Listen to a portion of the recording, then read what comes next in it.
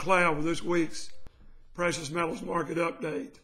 There's not a whole lot going on. It's very quiet, and yet delivery times continue to fall back because demand. Silver has come to a 6-year low last week at 1450, and gold hit a 5-year low at 1,057 per ounce. So certainly there's two ways to look at that.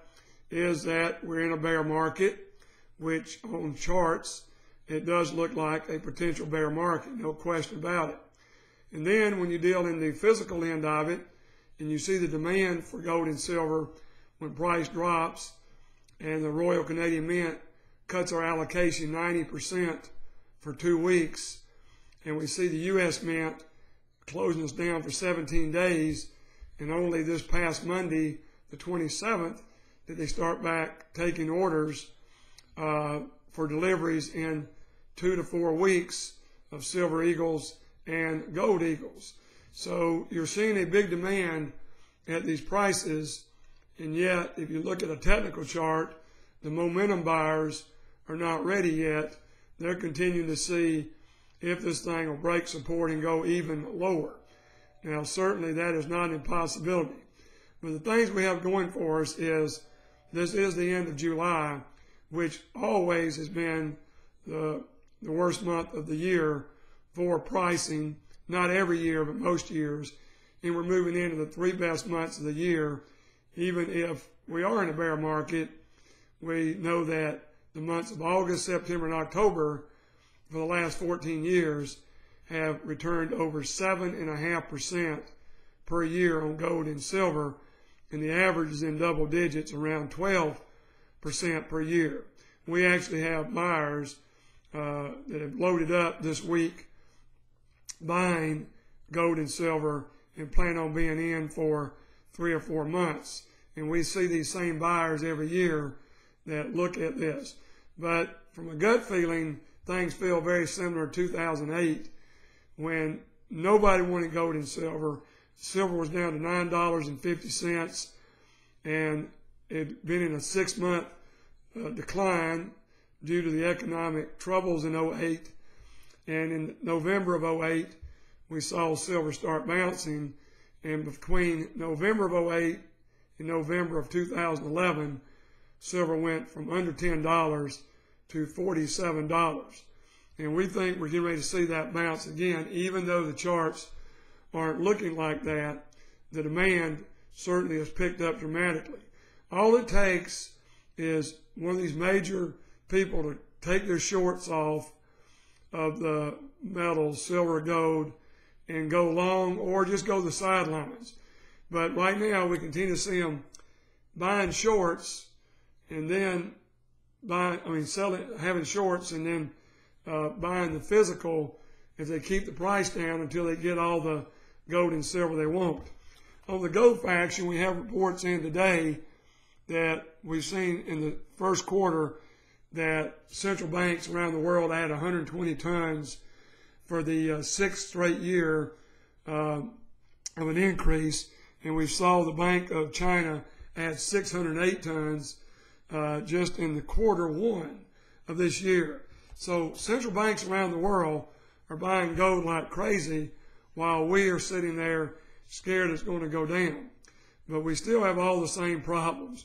We're running huge deficits. The China's going to be a member of the IMF on October 20th.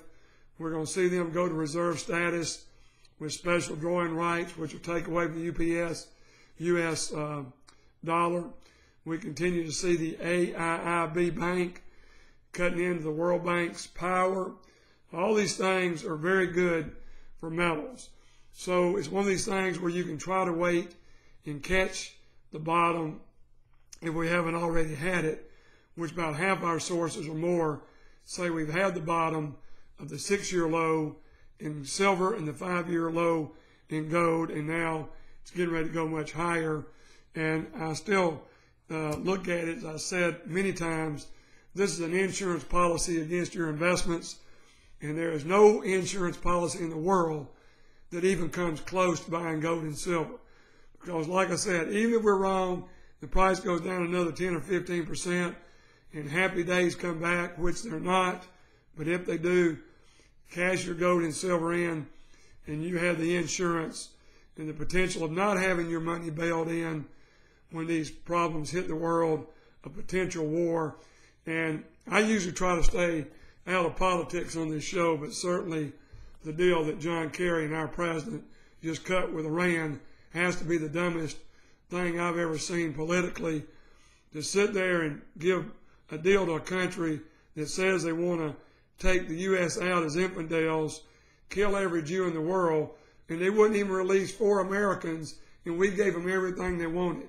I mean, tell me, and then Obama comes out and says that 99% of the world loves this deal, and yet not one surrounding country thinks it's a good deal.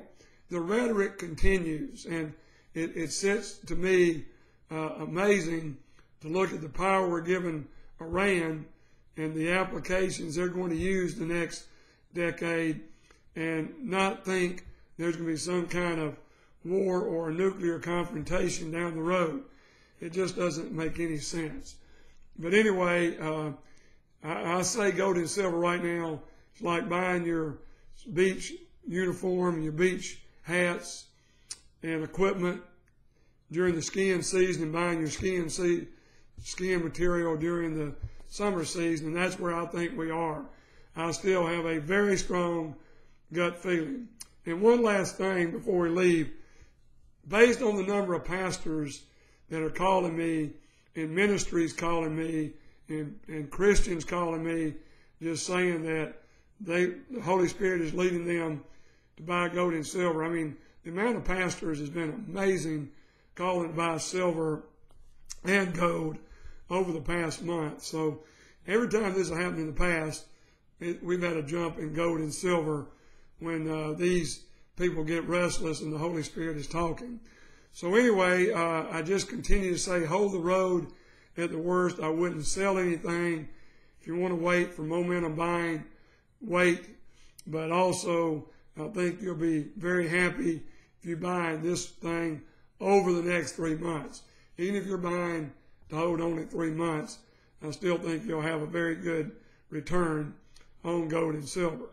So if you need to talk to us, you can reach us at 800-247-2812. That's 800-247-2812. And if you're not on my email blast, you can sign up on FTM Daily and hit the Precious Metals button. And we don't share your email with anyone. If you don't like the emails, you can unsubscribe. So nothing to lose, and we don't share that information with anyone. So hopefully we're near the bottom, and we do have the Fed meeting the next 2 days. So certainly we're watching that, even though it really means nothing long term. We'll continue to say we're going to raise the interest rates and not raise them. This will be the 19th straight month they tell us they're going to raise the interest rates, and the 19th straight month they won't. And so you just got to look at what they do and not what they say.